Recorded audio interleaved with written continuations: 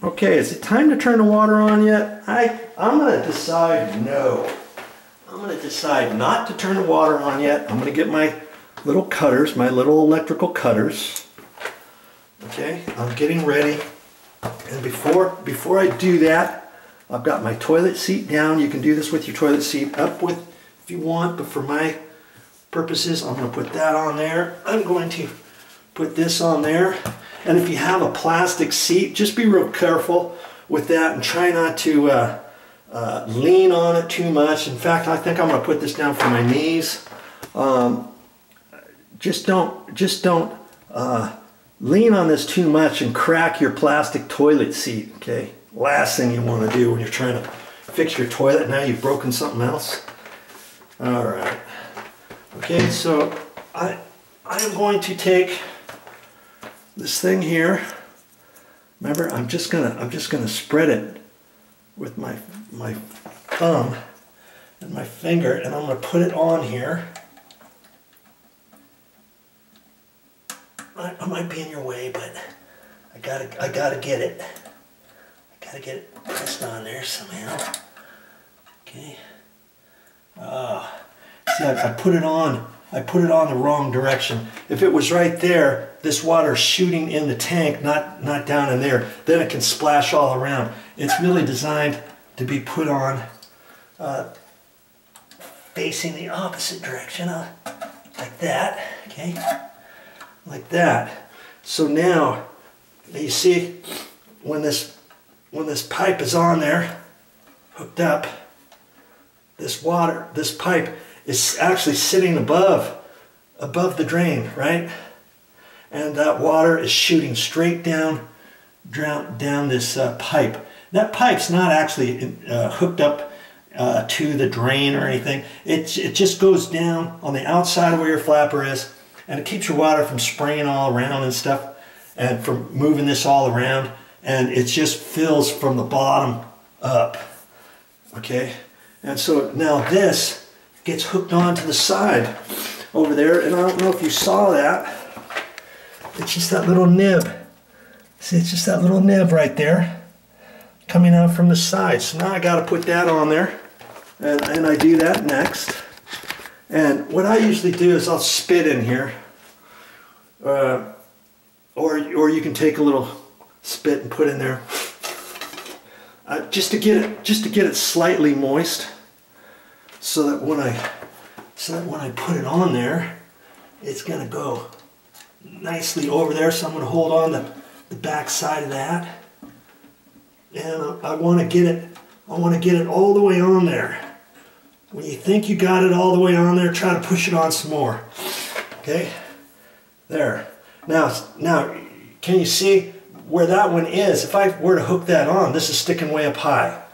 Okay, so I'm gonna take a guess, and if anything, maybe I should cut it just a hair long, that I think, and then I can always cut it shorter. If I cut it too short, I can never cut it longer, can I? Okay. Now I can kind of hold this where I think it needs to go.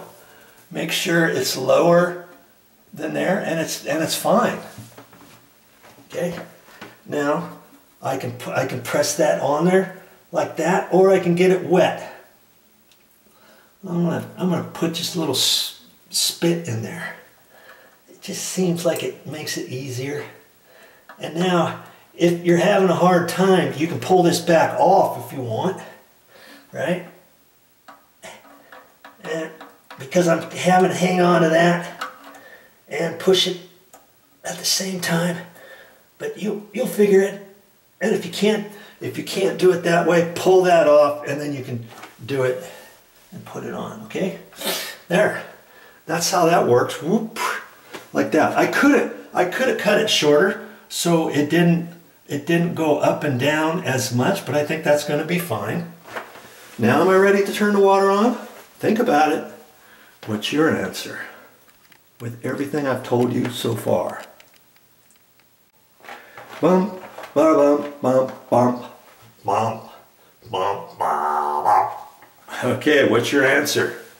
the time to turn the water on? If you said yes, no, it's not. I'm not going to turn the water on yet. If you said no, Joe, Video Joe, don't turn the water on yet. We know what you need to do. Give yourself a gold star because you are correct.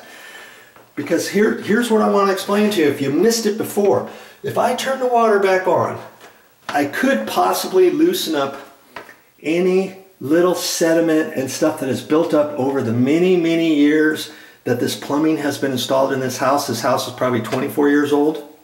And so anything that's caught inside the lines, when I turn the water back on, it might loosen up any little sediment. If I do loosen up any sediment, where do you suppose it's going to go? Where's that sediment going to go? It's going to come up the bottom of this fill tank, right?